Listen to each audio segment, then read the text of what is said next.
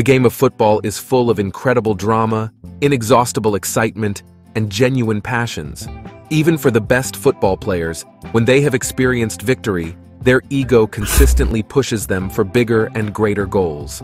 To show support, urge more dedication, and pursue glory as a team, fans join their clubs in stadiums and on various other platforms to cheer them to glory. Football is a team sport. Yes, its players are adored by fans around the world. However, there are some footballers who we just love to hate for reasons like off-the-pitch scandals, diving, fighting, dirty rough play, dark arts, insults, and other controversies. Some footballers have unfortunately been on the receiving end of those negative emotions, sometimes for warranted reasons, while sometimes for just being who they are. Here are the 6 most hated footballers in the world. 1. Luis Suarez. Okay, I'm sure you aren't one bit surprised with his inclusion. Where do we begin with this wretch? For most fans, Luis Suarez first came to hateful prominence when he handled on the goal line to prevent a certain goal against Uruguay in the 2010 World Cup. With Ajax, he bit an opponent. The Uruguayan has ticked off everyone from fans to players to managers to pundits with his actions on the pitch. Suarez has some incredible talent, but he just can't stay out of trouble. After moving to the Premier League, Suarez was repeatedly accused of diving after winning several penalties for Liverpool. Then, there was his ban for racially abusing Patrice Evra. 2 more bites followed, with the Uruguayan vampire biting Branislav Ivanovic in a 2013 match against Chelsea and Giorgio Chiellini in a 2014 World Cup match against Italy.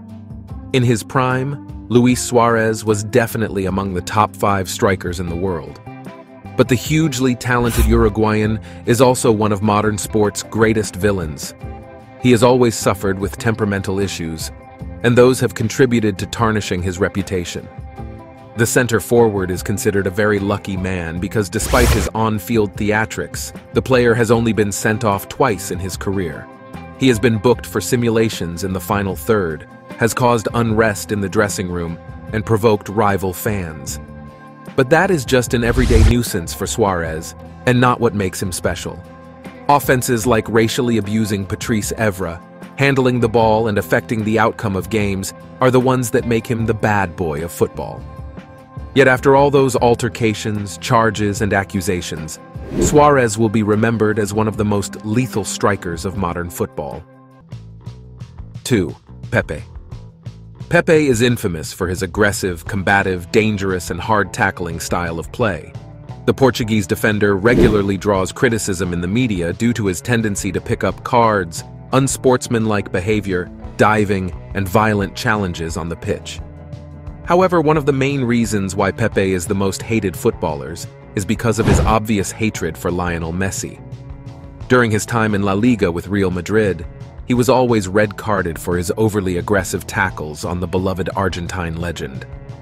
The Real Madrid defender has seen more cards than a poker player and is perhaps the most hated defender in Spain, if not Europe.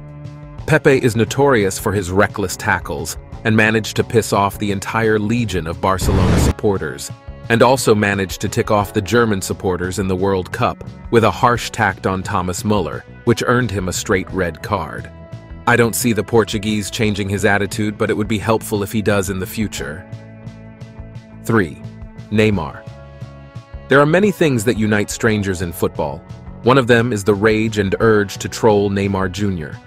The Brazilian is the most expensive footballer in the history of the sport, but has failed to live up to those towering expectations. Neymar's questionable character first became apparent in 2010, when his altercation with Santos manager Dorival Jr.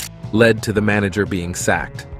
Since then, he has continued to disrespect players, coaches, and referees throughout his career, racking up several red cards.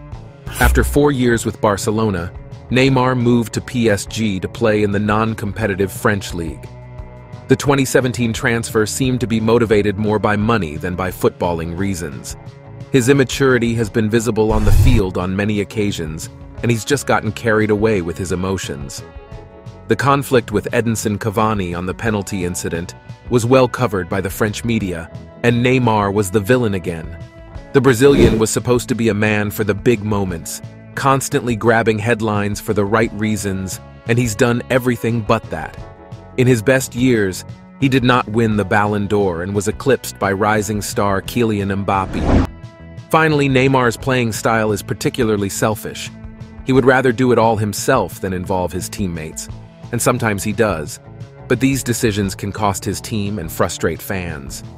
With only a few years left at the top, Neymar has not won any European trophies since his PSG move. 4. Diego Costa.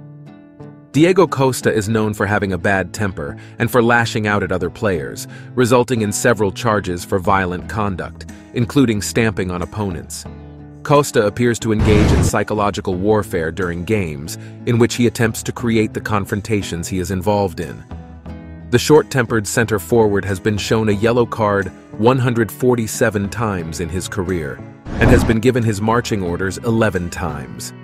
Keeping himself disciplined has been difficult for Costa, who has crossed the line on the pitch multiple times. The Blues fans had little problem with him because the player was trying to do everything to win, even if that meant getting nasty and unfair. Diego Costa was a true wind-up merchant. He conquered Martin Skrtel, Laurent Koscielny, and Gabriel, among others, throughout his time at Chelsea.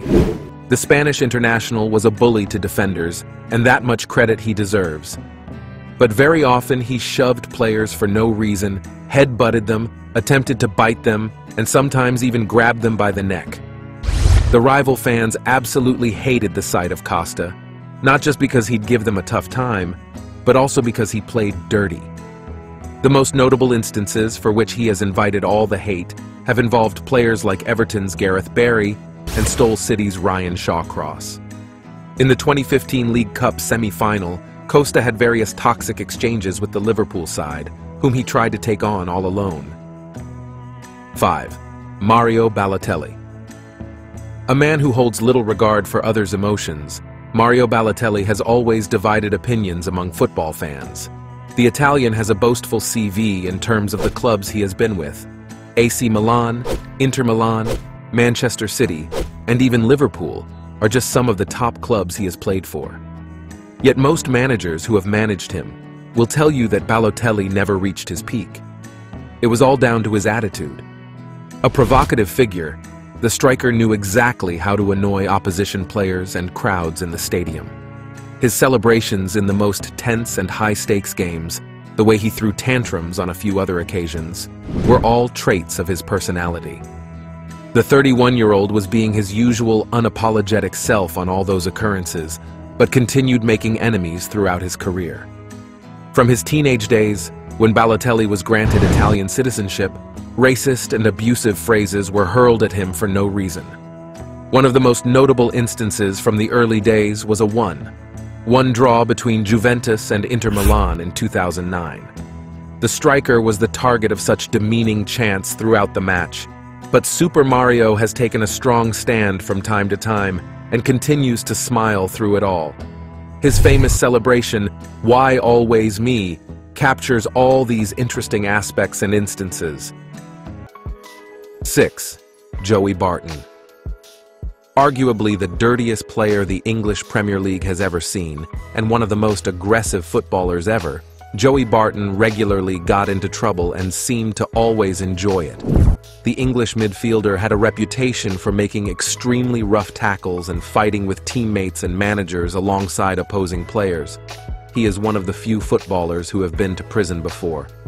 I can never really understand the case of Joey Barton. He isn't overly talented or a key part of his team, but still loves seeing himself in the news for all the wrong reasons. The former QPR midfielder has made headlines for his less than respectful remarks about former Manchester United manager Sir Alex Ferguson, his unapologetic views about Roy Hodgson's management skills, and for his tweets that always end up making a fair share of controversies over the last few years. A toned-down approach to his views would go a long way for him. Thank you for watching. Do subscribe to the channel and click the notification bell for more videos. Until the next one, stay tuned.